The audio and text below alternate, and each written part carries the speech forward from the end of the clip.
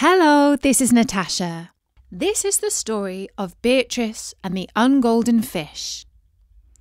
This story takes us back to the time when Beatrice was just 15 years old, and it's about how she met a grumpy fish called Colin the carp. She came across Colin before she met Prince Bertie. Even then she knew Bertie's name, of course, because who hasn't heard of the prince and his antics? For example, Princess Beatrice listened to an interview with Bertie on Mo Slogan's podcast. Bertie was talking about the time he set out to ride his mountain bike to the top of Mount Everest, and how he was intending to freewheel down the other side without pedalling until he reached the ocean. Mo asked him, "And did you succeed?" And Bertie replied, "No, unfortunately, I had to give up after I received a puncture in Kathmandu." To tell you the truth, Beatrice thought Bertie sounded like quite a silly sort of prince. Perhaps he wasn't the most silly prince in the world, but maybe he was number 3 after a couple of others we won't mention. She really didn't give Bertie or any prince much thought. Her main interest in life has always been animals and nature, including, of course, aquatic life. That's a fancy way of saying things that live in the water. She's always explaining to people that great white sharks aren't evil, and when they eat people, they are just following their instincts. "After all," she once said, "some people eat fish and chips. Are they evil?" "I'll say they are," said the Wicked Queen, who happened to be listening. "That fish and chip shop opposite the palace is a disgrace." You see, the Wicked Queen detested the fish and chip shop that had opened 50 metres from the front gate of the palace. She thought it lowered the tone of the neighbourhood, and she didn't like seeing all the unwashed plebs hanging around on the street, waiting for their fish to fry on Friday night. In fact, shortly after that, the fish and chip shop received a visit from the Royal Health Inspector and had to close because they put too much salt on the chips. The next morning, the Queen was singing, "You shan't have a fishy on a little dishy. You shan't have a fishy when the boat comes in." But Beatrice took little notice of her mother's vendetta against the shop. She did not eat fish because she was vegan. And although she liked chips, the oil gave her spots, so she didn't eat them either. Little did she know that the closing of the fish and chip shop was to change the entire course of her life. Every morning, Beatrice went for a walk in the deer park behind the palace. She loved looking at the deer, as well as the rabbits, the birds, and a few sheep that lived there. Her route took her past a pond and under a willow tree. Some swans had a nest on a pile of reeds, and sometimes they hissed at her. She carefully skirted around them and went to the other end of the pond where there was a bench. She sat down and gazed into the water, as she liked to do so often. Sometimes she might catch a glimpse of some fishy shapes under the water, and occasionally you might hear a big splash and see a glimmering back wriggling, or even an entire golden carp might leap out and catch a fly in its mouth. On this particular day, the fish were in a friendly mood. First, one of them popped his blonde head out of the water and opened and closed his mouth as if he were talking. But of course he made no sound, because fish can't talk, can they? Beatrice clapped her hands in delight. "Oh, you're so funny," she exclaimed. "You're whispering sweet nothings to me." And then another fish joined in, doing the same thing. Soon they dived back into the pond, but it wasn't long before Beatrice saw at least 3 golden fish swimming around. "Fish are so beautiful," Beatrice said to herself. "I don't understand how Princess Jordan can be pescatarian," which means somebody who eats fish.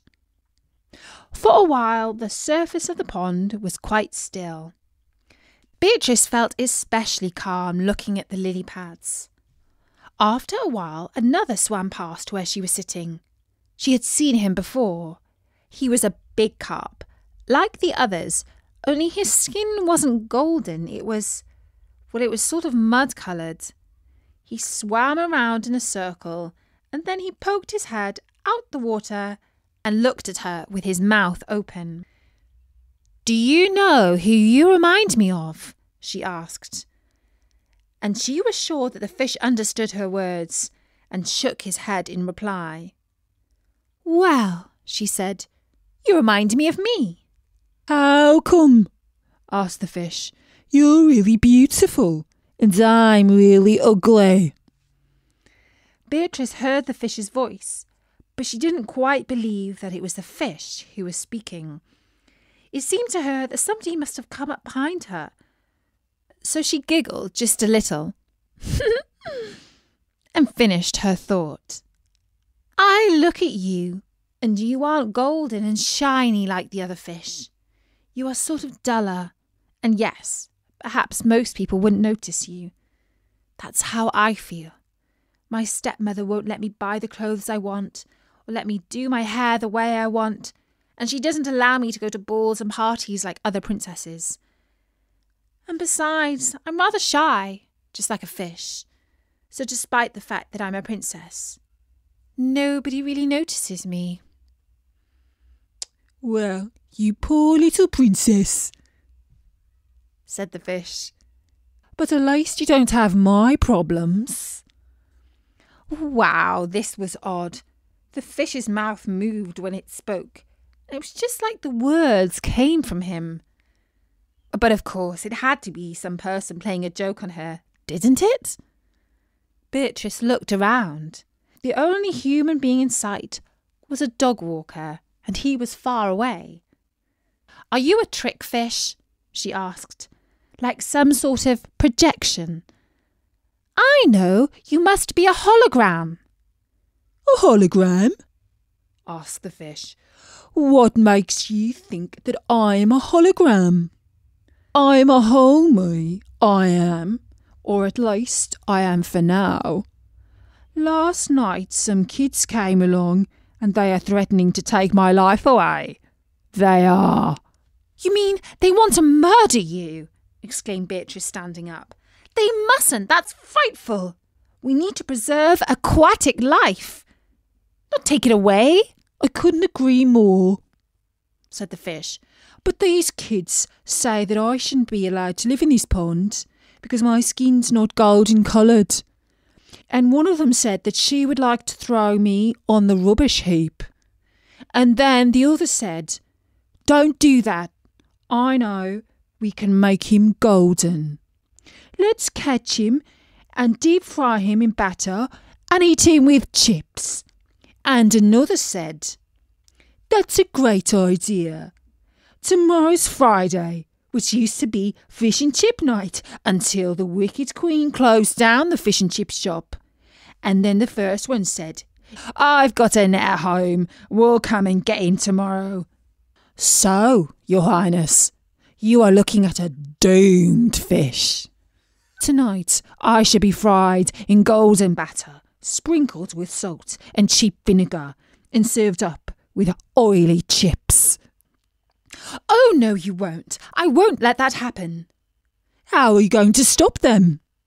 "I'm going to rescue you. That's what I'm going to do," said Beatrice. "Don't go away. I'm coming back to fetch you." Beatrice was already running back to the palace when the fish said, "Go away?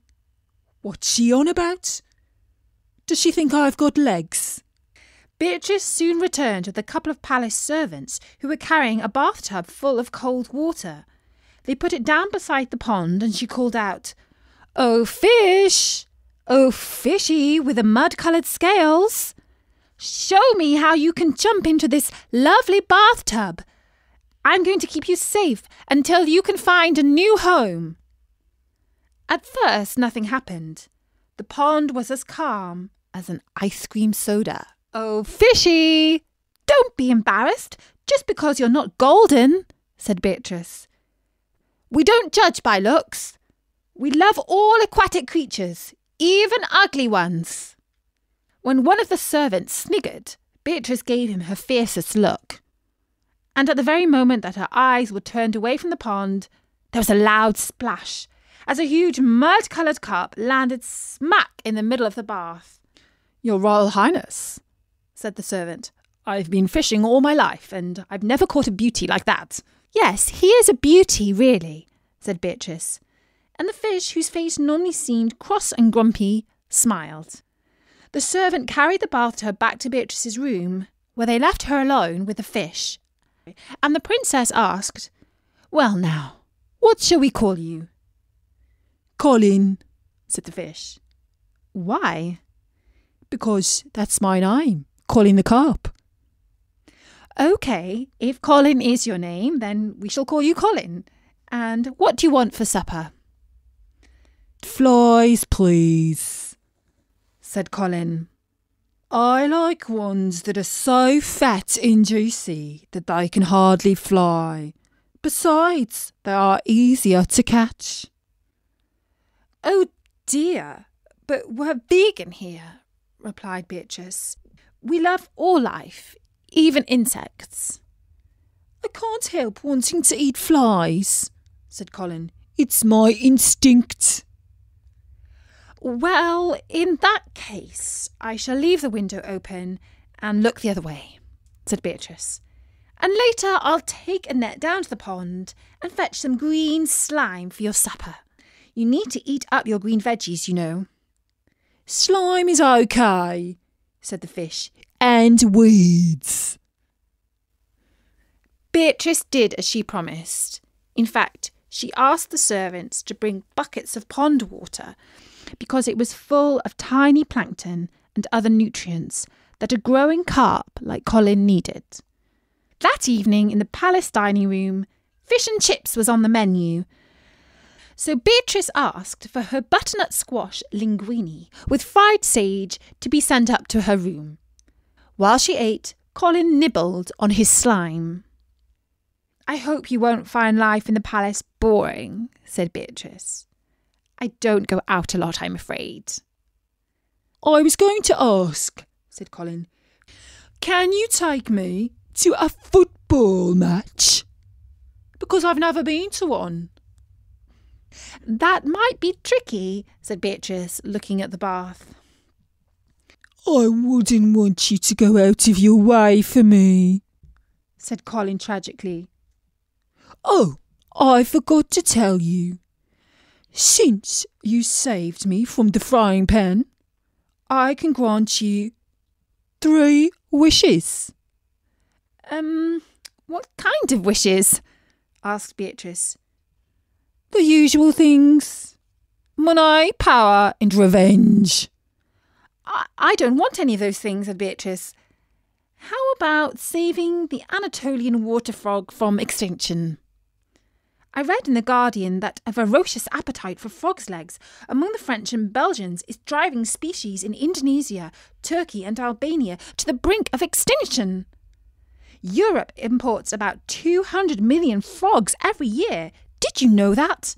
I could hardly believe it when I read it. It's got to stop." "You want to save frog's legs?" asked Colin, astonished. "Well, your wish is my command. That's done. Frog's legs are forever off the menu in France and Belgium. You've still got 2 more wishes left. My advice is to think of something really selfish. You won't regret it." Selfish? Oh, I couldn't waste a wish on myself. Now, let me see. Can you stop the Arctic ice extent from melting too much each summer? "If you ask me," said Colin, "that's another waste of a perfectly good wish. But consider it done. Now listen, you've done me a big favour, and I'm going to do you one. You are clearly a princess with a lovely heart. You are caring and compassionate. But you need to look after yourself. If you are confined to the palace and not allowed to be your true self, what good will that do anyone? You have just 1 wish left. Just this once, Wish for something for yourself. If you don't mind, said Beatrice, I'll save my wish while I sleep on it. Beatrice lay awake that night, thinking of all of the lovely privileges that most princesses enjoy as a birthright, like pet mice that turn into dappled ponies, pumpkins that become golden carriages, dancing lessons instead of school, cupboards full of freebies, designer clothes, gear and bling, little dogs that fit in handbags, celebrity chefs dropping by to cook dinner, any amount of ethical jewellery, Swiss bank cards without any names on them, sporty electrical cars, next generation iPhones that aren't even out yet, invitations to every red carpet event, and rows of international princes all queuing to marry you in a giant cathedral on a gorgeous day with crowds cheering and the entire world watching and smiling. Her stepmother, the wicked queen, was never going to allow her to have any of that because she was too stingy and mean. But now she could have it all. She only had to make one fishy wish. It was so very tempting. But no, she wasn't that sort of selfish princess. She wanted to dedicate her life to biodiversity.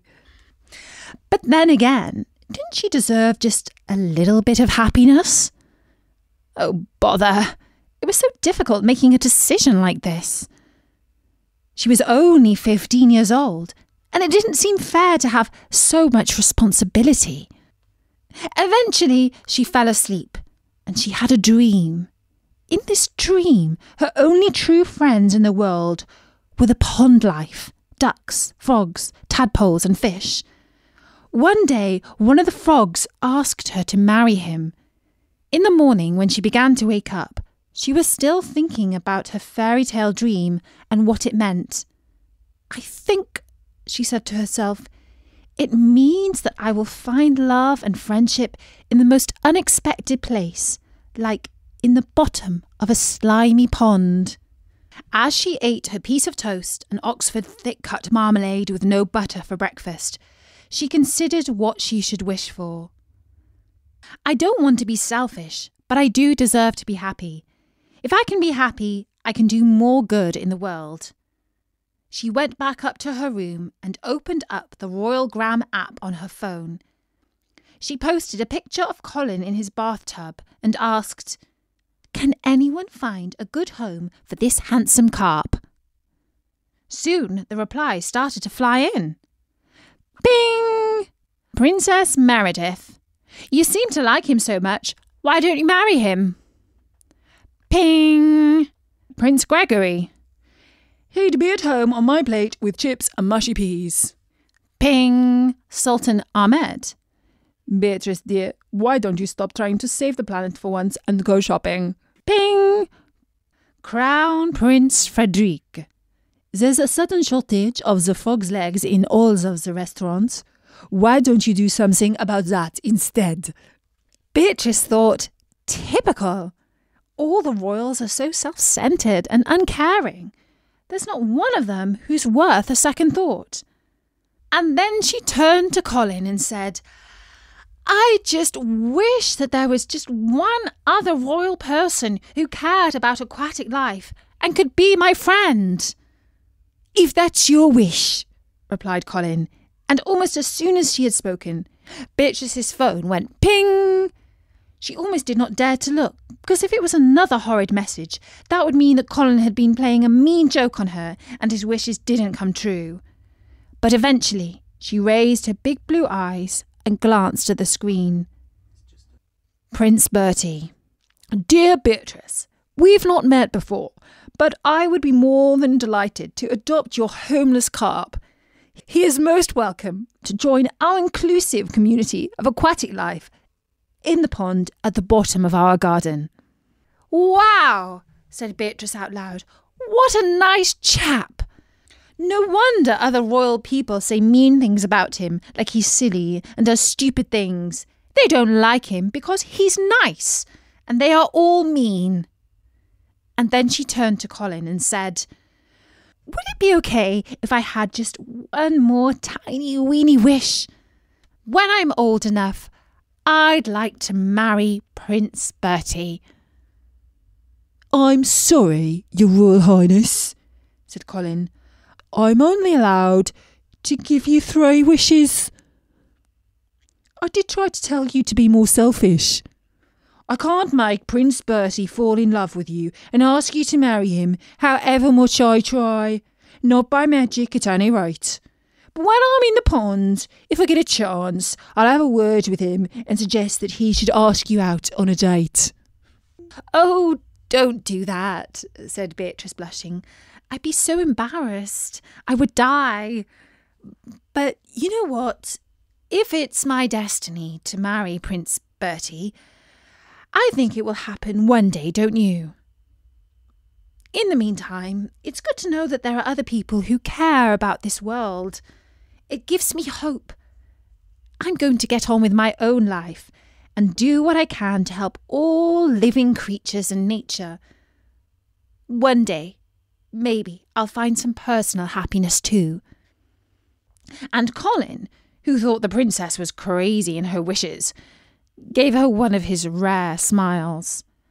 He knew it had been his very good fortune to come across someone who was so unselfish and kind-hearted.